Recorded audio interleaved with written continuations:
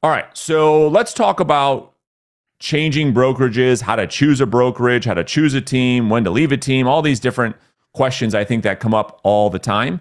And I want to take this time in this conversation, in this podcast episode, to answer all these questions that agents have. What are the most important things? What should I ask? What should I be looking for?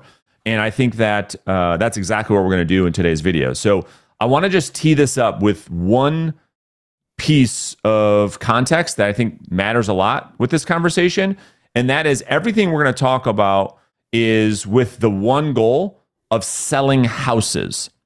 So we're not talking about all the other things that are coming up in the industry right now with like recruiting agents and earning rev share and all this other stuff. We're not talking about building a team. We're not talking about any of that. We're talking about a real estate sales professional selling houses, succeeding through selling houses.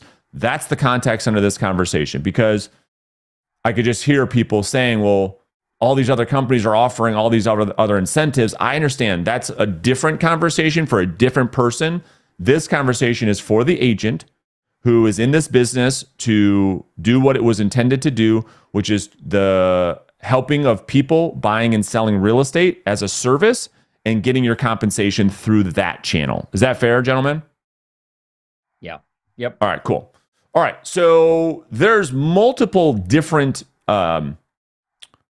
topics when it comes to this. And the first one I'm going to start off with is the idea around a company or a team being agent-centric versus it being broker-centric. What I mean by that is this. Number one, do you have the ability to build your own brand identity versus the company's brand? So this is becoming more and more apparent and true that the consumer is doing business with the agent, not with the brokerage. I think most people would agree with that concept, yet there are companies out there that are still very, very heavily broker-centric and not agent-centric, meaning you cannot build your own brand. You must be under these branding guidelines in order for you to be compliant with some of the, I would say, older brands out there. So for me, it's the first question. Do I have the ability to build my own brand identity or not? Either way is fine, but this is the first question. You guys have any thoughts on that first point?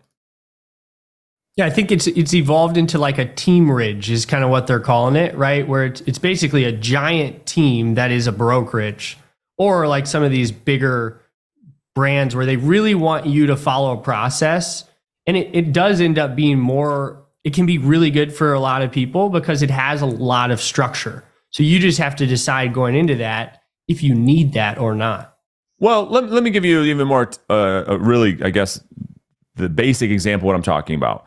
A broker-centric model, and I'll just leave companies out of it. I don't want to offend anybody. I'm just saying there are brokerages out there that when you list a house, you cannot put your own number on there. Yeah. It's only the office number. Well, why do they want that? It behooves the broker. It's a broker-centric model so they can generate leads for floor time. That's what I'm talking about. Get more agents to come to their brokerage because they can promise leads. So it makes sense why broker-centric models do this, right? So another one is, okay, going back to the listing sign. You can't put your name on the sign. It's going to be company name, company number if you list a home at our company, period. And so they want their brand, they're building their brand. It behooves them to do that. I get it. And they want the sign calls. That's what I mean by broker-centric, agent-centric. Dominic, you have any thoughts on that really quick? Because this is an easy point, but I think it's important. It's an easy point, and I will just say one thing. When you are talking to a prospect, somebody to potentially do business with, they are hiring you. You and the brand that comes attached to you. If you are attached to one of these brands, big brands like what you're talking about, there may in the future be a feeling of, yeah, we hired a brand X agent, as opposed to, we hired Ben Riles to handle our transaction. Then if Ben chooses to leave brokerage X, Ben's brand and everything goes with him, and he looks the same, feels the same, sounds the same wherever he decides to plant himself, as opposed to attaching himself to a big national brand X type brand. That's what I would say. They're hiring you, not the brokerage. That's right. And your book of business should follow you. All right. So now under that same point, agent-centric versus broker-centric is, do you have the freedom to run your business the way that you want. Well, what do I mean specifically? Well, one of the big ones, this is probably one of my biggest challenges or my biggest frustrations with brokers in general is the way in which agents charge for their services. For years, my whole career, this is probably most of the amount of like back and forth arguments I've had with broker owners is like to be able to come up with a compensation structure that the agent gets to decide versus being told what they should do or what they can or cannot charge. This is one of my biggest gripes in the industry. Well, now because of these commission lawsuits, brokers, you don't have a choice anymore, right? That's kind of the path we're going down, that commissions are in fact negotiable. But for years, I would deal with brokerages that say, no, you can't charge this. This is what you must charge. And that's what the whole commission lawsuits are all about, is that mentality. So an agent-centric business model that says, you are in business for yourself, okay? We're brokering your deals. You are in business for yourself. Come up with a model that makes sense for you, right? And so the ability for brokers to get in the way of that, I think, is going away more so. But I think it's important that before you get into business with somebody, that you find out, do you have the freedom to have a compensation structure that makes sense?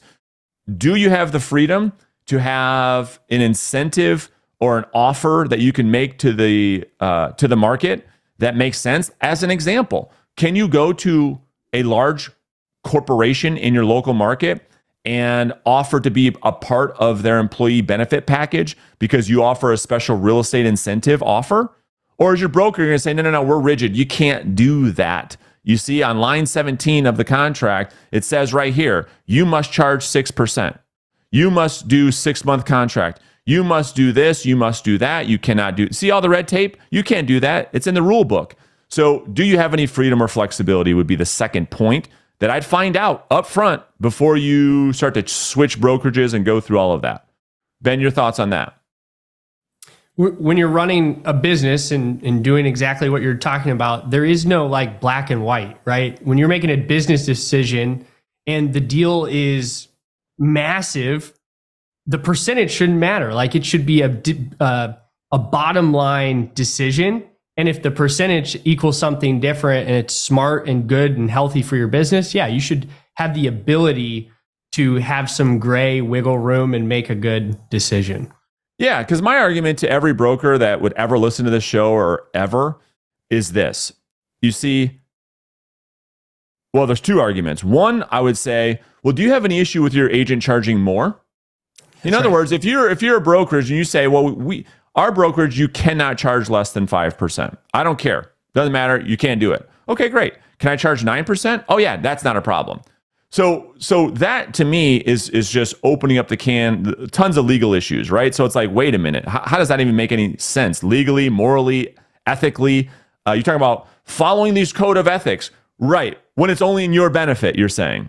When it's only in your benefit, we'll be morally sound.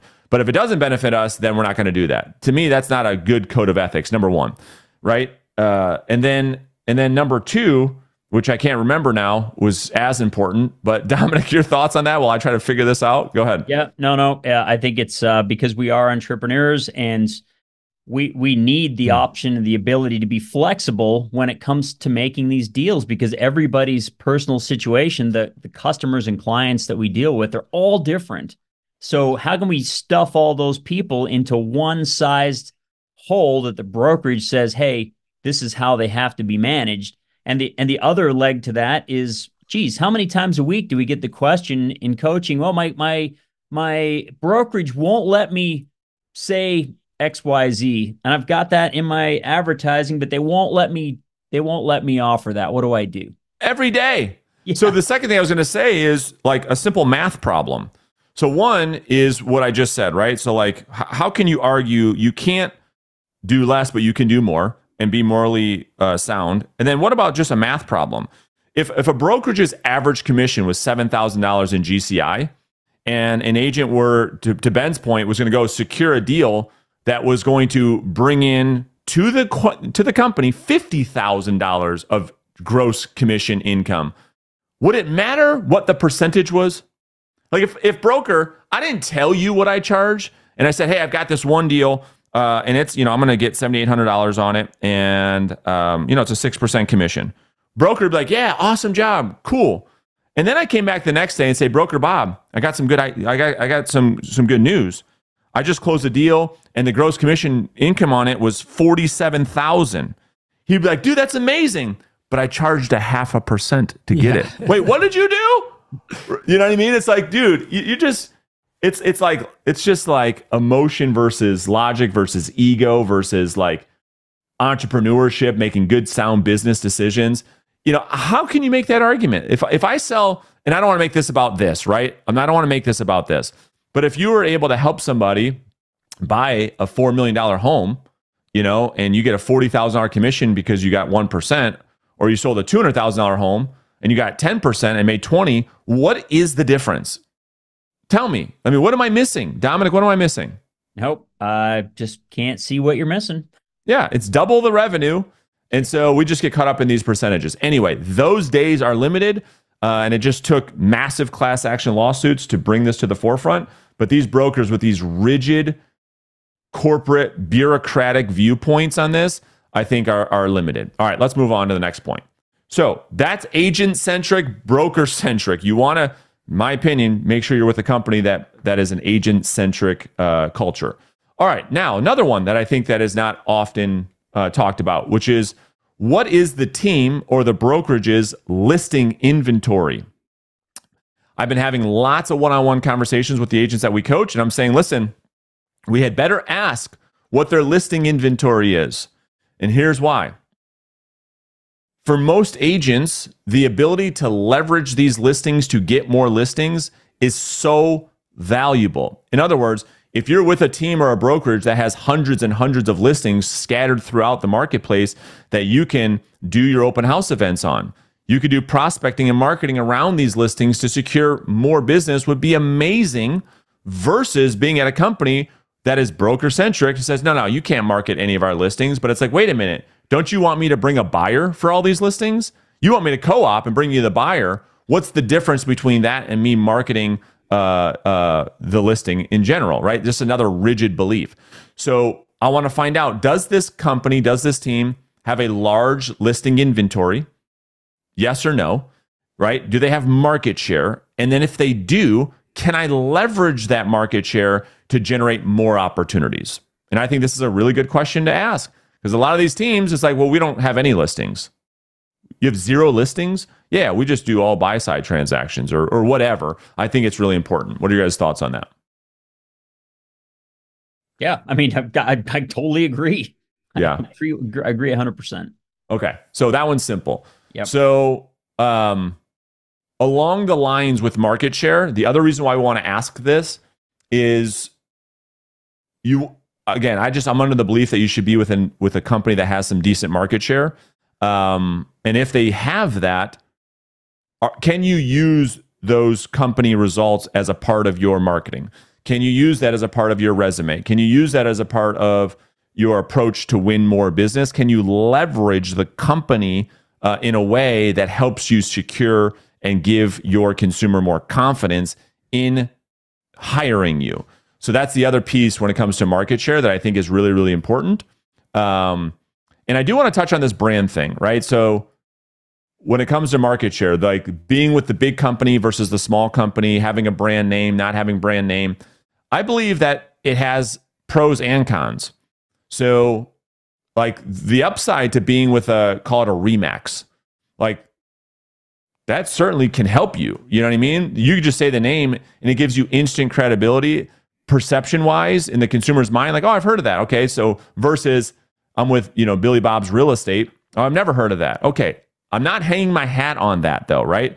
I mean, I left a big brand to be an independent because it can also hurt you to be with a big brand. Meaning this, you call an expired listing and you say you're with a big company, and regardless of what you say next, if they had a bad experience with an agent at company X, they say, oh no, we'll never do business with them, right? And it's like now you're fighting this uphill battle. It's like all agents are different. They don't hear that.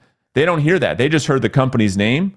that rubbed them the wrong way. And now to that person, it's going to be hard for you to ever do business with them. So there's pros and cons, right? In a perfect world, I think that you would want to have a brand that gave you some credibility and that gave you some confidence.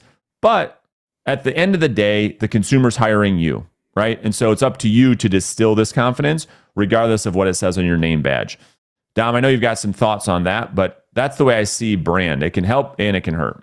Yep, I agree. And I also moved from a large national brand to a local boutique brand that has a more of a presence in my town.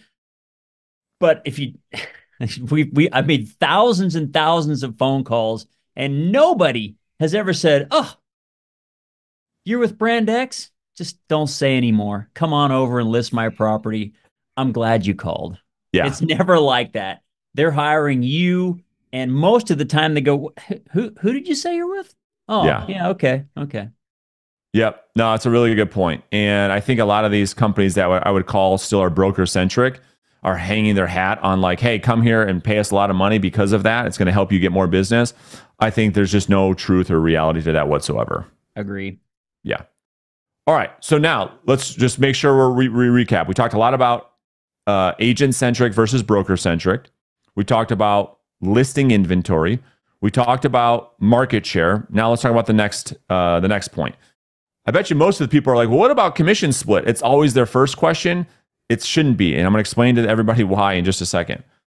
Let's talk about lead generation support. Okay. So the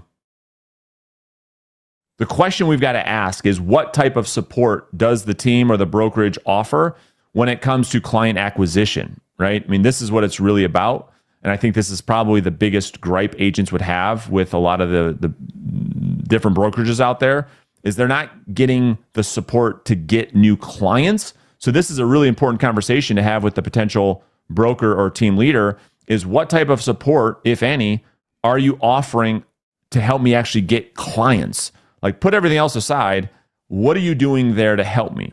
Are you helping me generate the lead? Are you helping me to convert the lead? Maybe with an ISA department?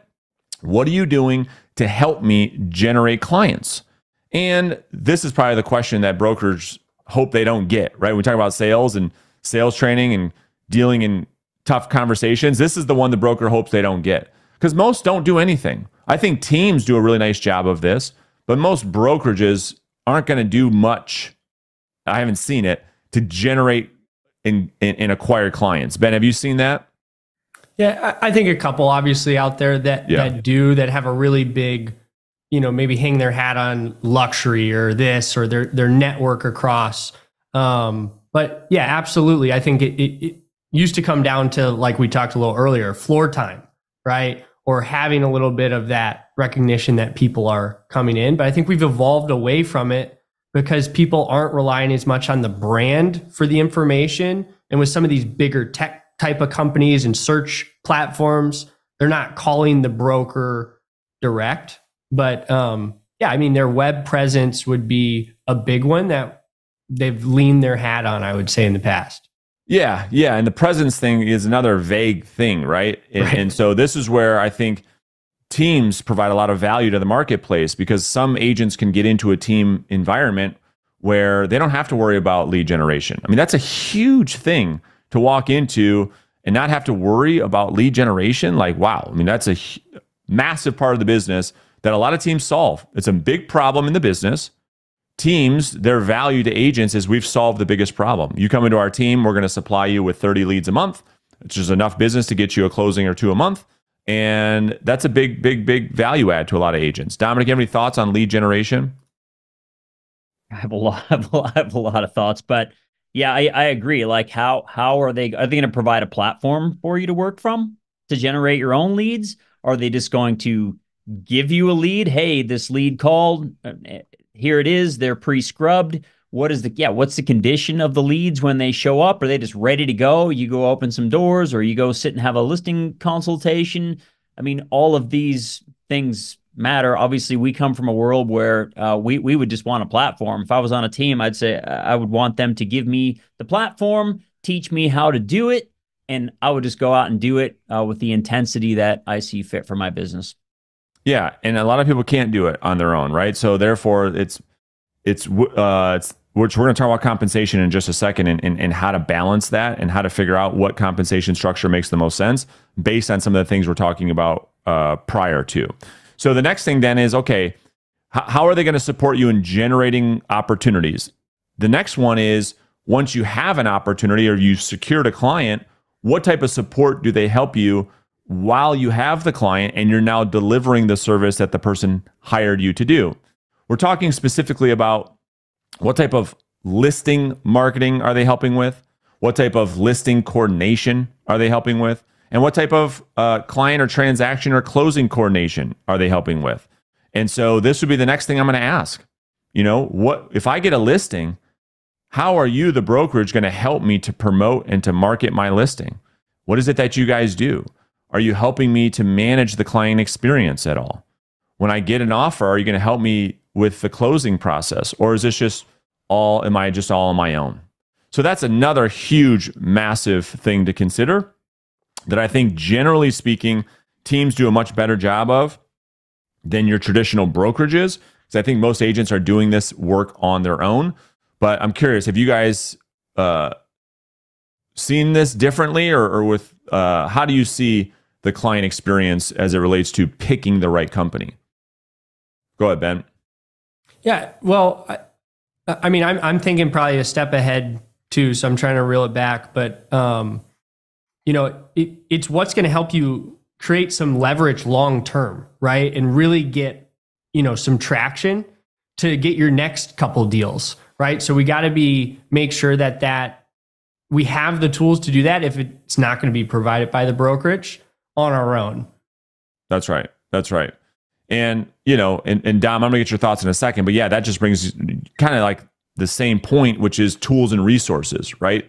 What types of tools and resources are being offered versus what do you have to go out there and invest your own dollars into? What's being provided versus what do I have to go out there and come out of pocket in order to be successful? Dominic, your thoughts on these 2 points? Yep.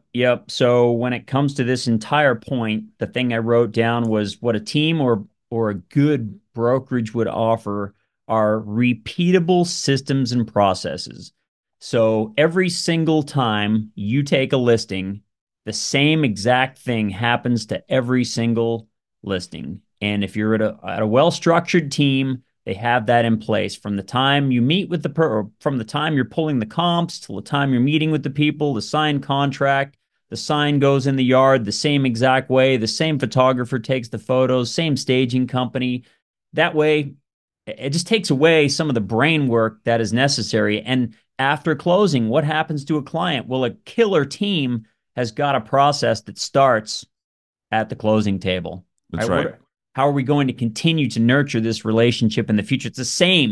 You don't have to go, oh God, remember we closed so-and-so 17 months ago. It's almost time for their 2-year anniversary. I better send them a note. It's all in a process.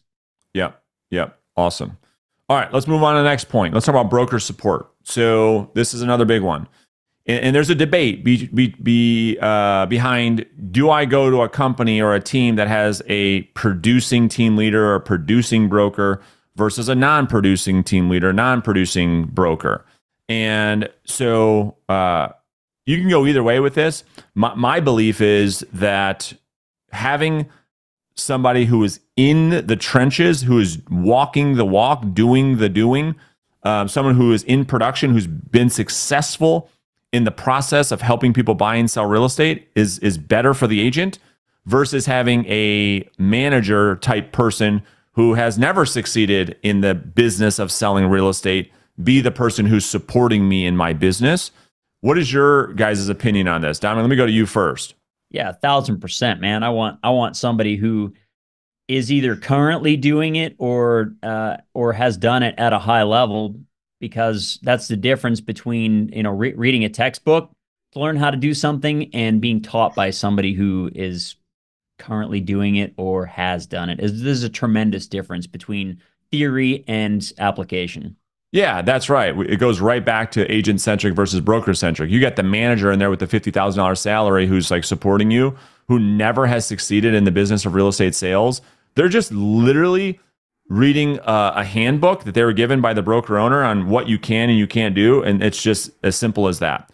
And so when it comes to, navigating deals and helping you get things to the closing table and navigating issues that arise in a transaction, I mean, I can tell you the difference between having a great broker who's in the trenches who can help work through these things is so valuable versus someone with no transactional experience. It's very difficult. Ben, have you had that experience? Some of my favorite companies that are just, in our marketplace are companies that place a CEO at the top only by rising through the trenches and starting at the bottom. They drove the forklift. They worked in the warehouse. They worked as the, desk person, then the manager, president, and they worked their way up. And I think that unless you do that, you just don't have that same perspective and feel and interaction with the people on the team and at the company unless you've been through that. It doesn't have to be that way every time, but that's just my feeling.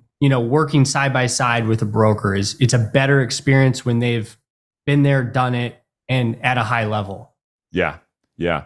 So let's talk about another point that Dominic brought up a little bit earlier, and I think that it's not brought up enough, which is office presence. And I want to give you a couple of different perspectives on this, right? So I like, if I had to choose, I would much prefer to be at a company that has a great office presence scattered throughout the market in which I sell real estate in. Why?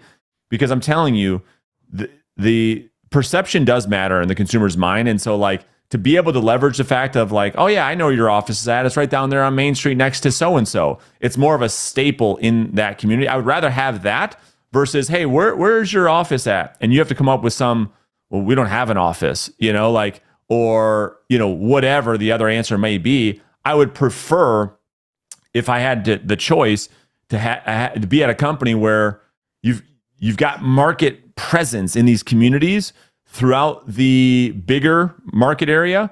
If I had the choice, you two both. I mean, Ben, you've sold real estate in a couple different states. So what would you prefer? I think you just have to ask yourself, like, if I was going to hire somebody to do something important outside of real estate, like an attorney,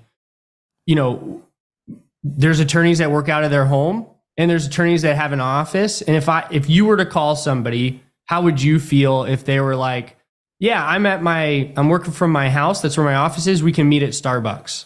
Yeah. So, I mean, if you're comfortable with that, great. If not, and maybe you require a higher level of professionalism and office or whatnot, it might be, then maybe that's a better fit for you going into the marketplace. Does that make sense? Yeah, it's great. And Dominic, before you get your thoughts, that's a really good point, Ben, you brought up. And it's like, because I could just hear people in the comments like, oh, no one ever goes to the office anymore. And blah.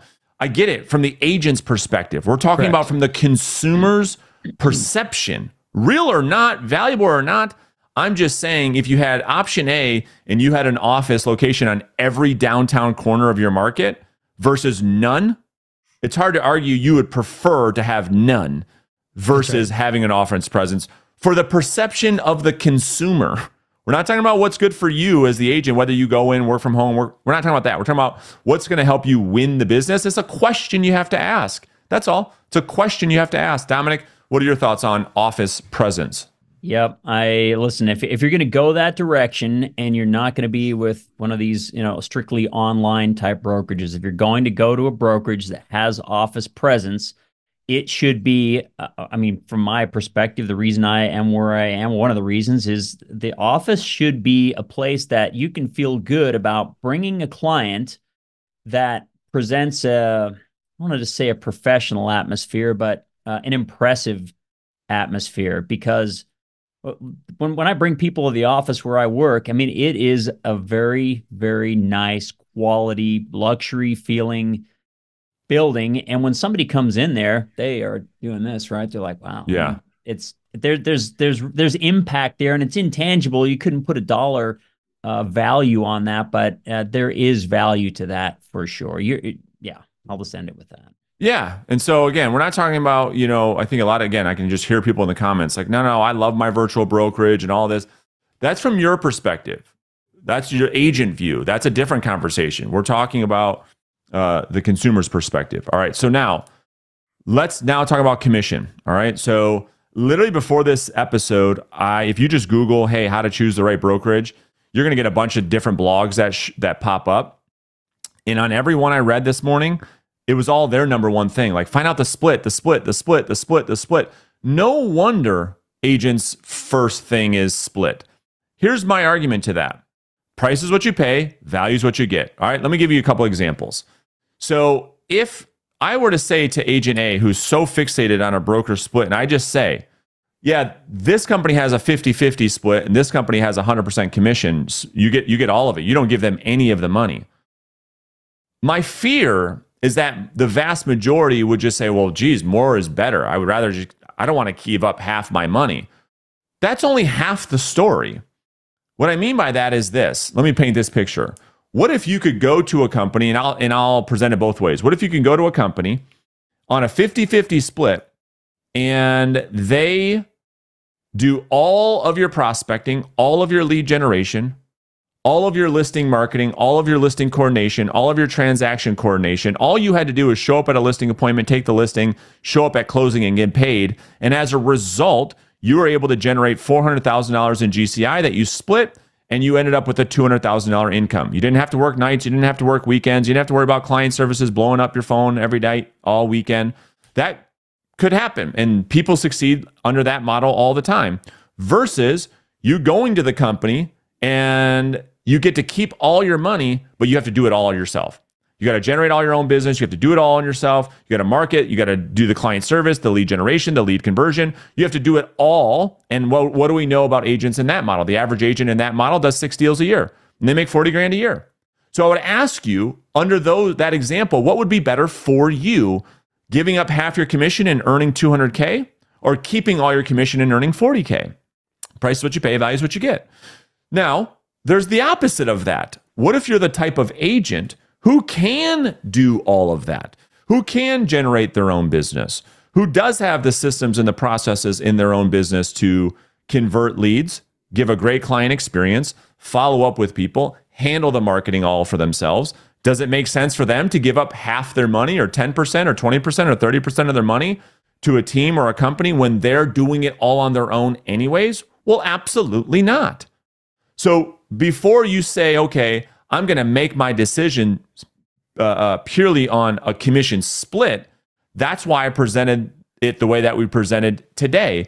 The question you have to ask yourself before is, can you go out there and generate business on your own? Can you go out there and convert those leads into appointments?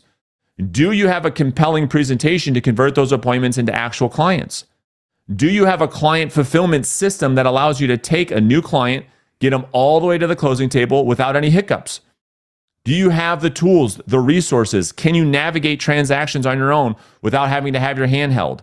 These are the questions you have to ask first before you find out what compensation structure is offered. Because compensation is a direct reflection of these answers, the answers to these questions. So that's the way I look at compensation. Dominic, how do you look at compensation? Yeah, I would, yeah, exactly the same way that you said. You said one thing, and I want to add a little bit to that. And you said, can you go out and do these things on your own? I would suggest that a lot of people can do it. The real question is, will you do it?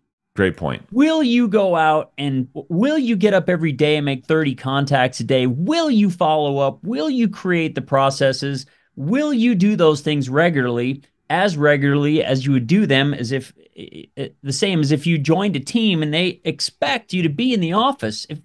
I'm sure you're going to talk about office environment, but would you do it the same way you would as if you knew you had to, when you got your lead, you had to make a phone call, and it's being tracked and measured by somebody else? They can see that you made that phone call. They can see that you sent that email. They can see that you showed those houses, and you are being held accountable to somebody else. I mean, most people need that level of outside accountability.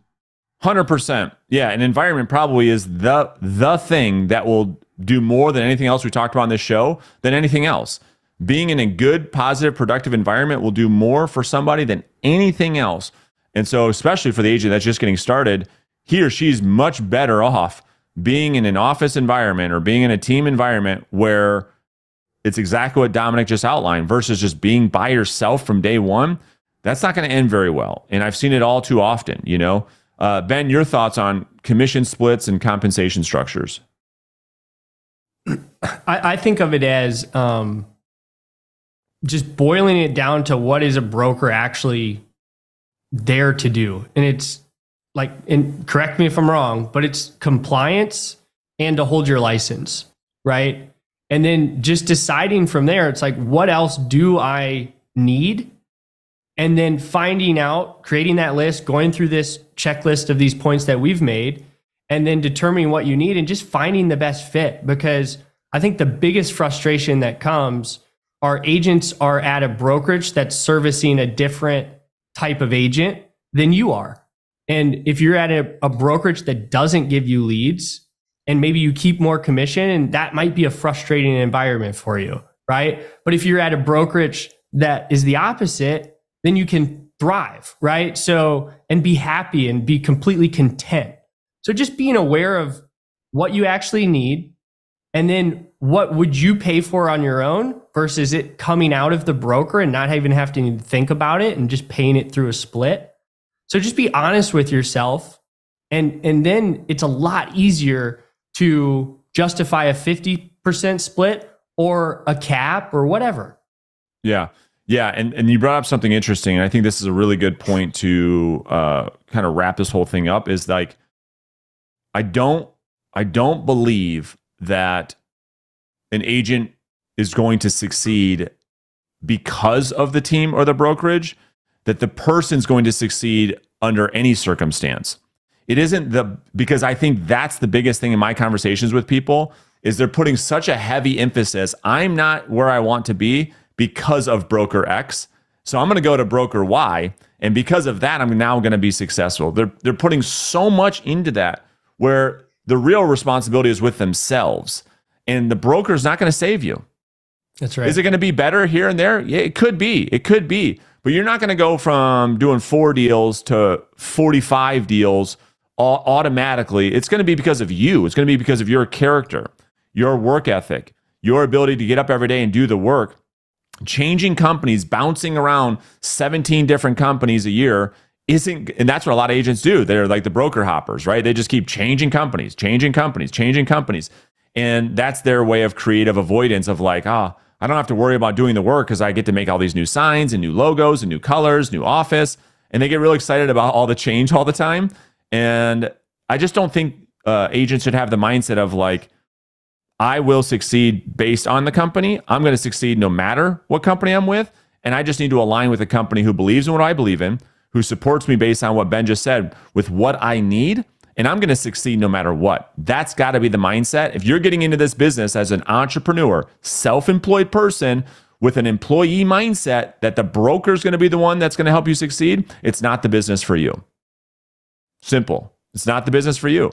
If that's what you want, you need to stay as a W-2 employee somewhere else.